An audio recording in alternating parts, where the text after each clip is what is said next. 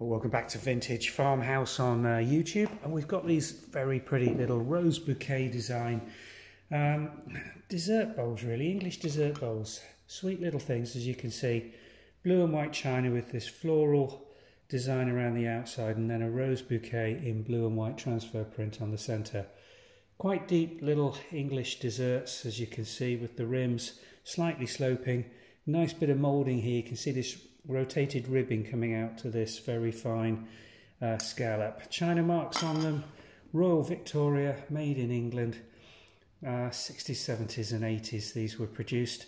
Rose bouquet pictorial marks just in black. They're in excellent condition, and considering their age, that's quite unusual for these things. They made them in a variety of dinnerware and teaware, including dessert plates, side plates, salad plates, teacups and saucers. Probably made teapots in this variety and pattern as well.